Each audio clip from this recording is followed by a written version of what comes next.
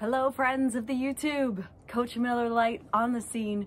So pleased to be here today with the teachings of Abraham. I've been passaging, writing it down, listening to the teachings of Abraham, the Law of Attraction Essential Collection. Today I listened to the track called The Law of Deliberate Creation. So if you listen to the intro to Abraham, it has a track called The Law of Deliberate Creation that's about 3-4 minutes long. Well, in the Abraham Hicks Law of Attraction Essential Collection on Audible, this track is an hour long. It gets so in depth and it's awesome to listen to. It helps to tune my frequency. Well, I'm learning that I am a receiver. I am a transmitter and a receiver, and the signal that I tune to is up to me. If I want to tune to a higher frequency, a higher signal, one great way to do it, something that works magnificently well for me, is to listen to the training material, listen to the teachings of Abraham as one of my favorite selections for this process, and write it down word for word. It slows me down.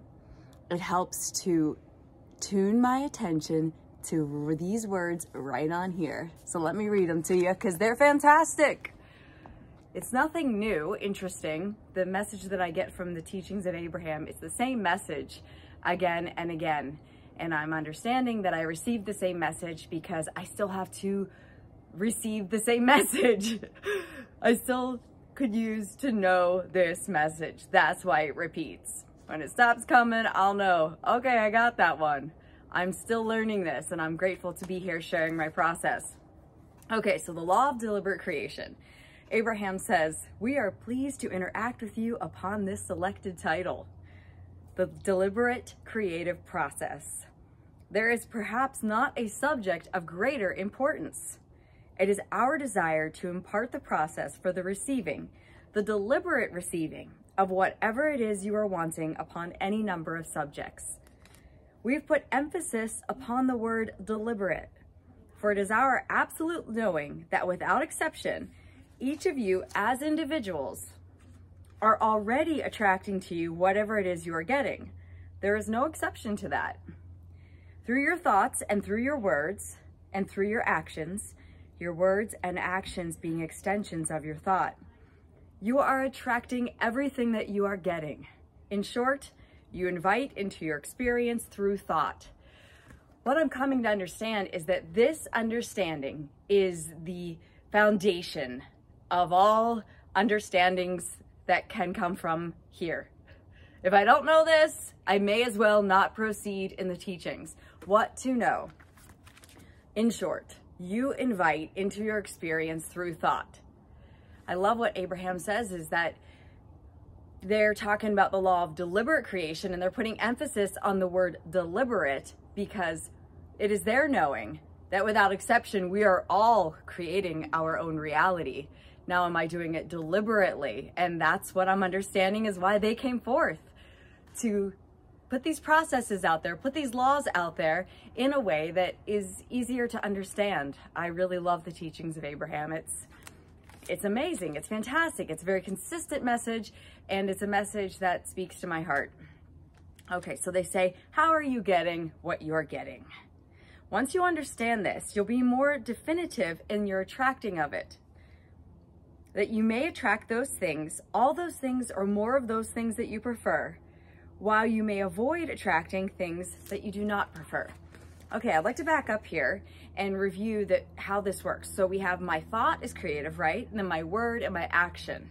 And my word and action being an extension of my thought. I think that's pretty cool. My thought, right? That's going on in my head. And it can be word, it can be a picture, it can be a visualization, it can be an image, thought. And then my words are an extension of my thought and my actions are an extension of my thought. My thought, then my word, and my action, which are both extensions of my thought. And with these thoughts, words, and actions, now I'm vibrating, right? I'm a magnet. So I'm understanding is I'm a magnet. How exciting is that? It's very, very exciting whenever I wrap my mind around it and I remember that I am a magnet and I am attracting everything that I am getting, and everything that I am getting is because I thought it, said it, acted upon it. Abraham goes in with more detail on this. Always, as we begin to impart our knowledge regarding the deliberate creative process, we meet with resistance. For there are always those who have in their experience those things which they do not want. And they hear us say, all things are invited by your thought, and the resistance comes forth as they say, Abraham, I would not have invited this unto me, for I do not want it.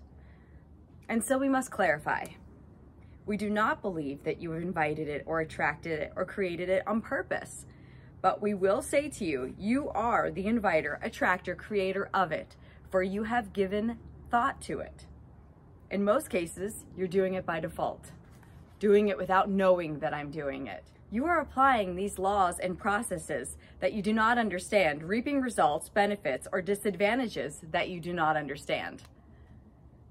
So that is why we have come forth to speak to you the universal laws that you may understand how you are getting what you are getting, so you may have control in the attracting of what you are getting. Isn't this good to know that there are universal laws, and to understand why I'm getting what I'm getting, how I'm getting what I'm getting? I heard Abraham talk today about patience, and they said that what I heard in it is that patience can be replaced by knowing how it goes. That there are laws and that we are all creating our reality, whether or not we understand that, whether or not we are aware of it, it's how it goes. Pretty neat and pretty cool and pretty exciting. So now it's a matter of studying the law, putting my attention on the law so that I remember the law, and that's going to change the whole landscape of my life. It will change the words that come from my mouth. One thing that's very helpful to do is start my day each day by saying, today, no matter where I'm going, no matter what I'm doing, no matter who I'm talking to, it is my intent to see that which I choose to see, that which I prefer to see, that which feels good. Make this intention daily and multiple times throughout the day, as often as I need, that I am intending to see the plus. I am intending to see what I choose to see, what I prefer to see, because life has an array. It's like a buffet. It has all these different things within it. And each experience that I go through can be looked at a different way.